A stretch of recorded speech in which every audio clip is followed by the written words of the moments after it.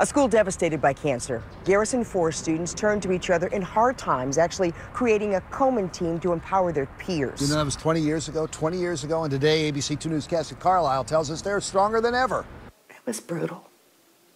It's not a pretty...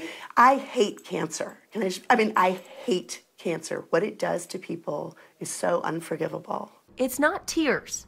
It's anger and strength the women at Garrison Forest Girls' School show when they talk about cancer. This is her room. That's what I'm saying. I took over her role, her room. Yeah. She's talking about her coworker and best friend who lost her battle to breast cancer 7 years ago. And she's reminded of her every day. You know, things fall down in desk drawers, and I'll sometimes pull something out, and it's, you know, in Erin's handwriting or Erin's notes. The story of loss echoed across campus. Ninth grader Pippin will never talk with her mother about homework or a high school sweetheart. When I was in 3rd grade, she was diagnosed with breast cancer, and in 4th grade, she was, cured. The cancer came back 2 years later in her brain, ripping her from her family that summer. It's still hard today, but, just us talking about her as a family really keeps her memory alive. All of it relived at Komen.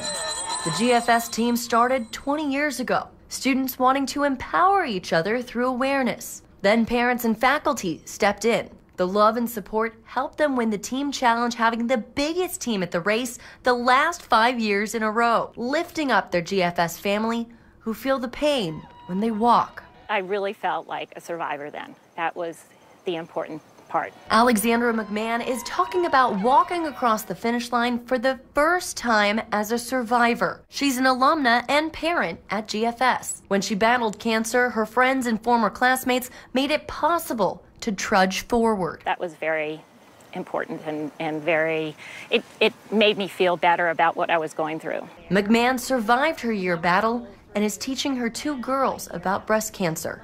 Pippin hopes it doesn't take a close call or a tragedy to start the conversation, and that one day we'll all have a cure. In Owings Mills, Cassie Carlisle, ABC 2 News.